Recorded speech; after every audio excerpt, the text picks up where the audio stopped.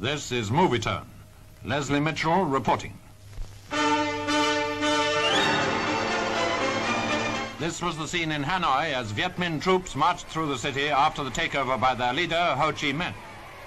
To the Indo-Chinese people watching the parade, the occasion may have seemed as much a triumph for their nationalist movement as it was a communist victory.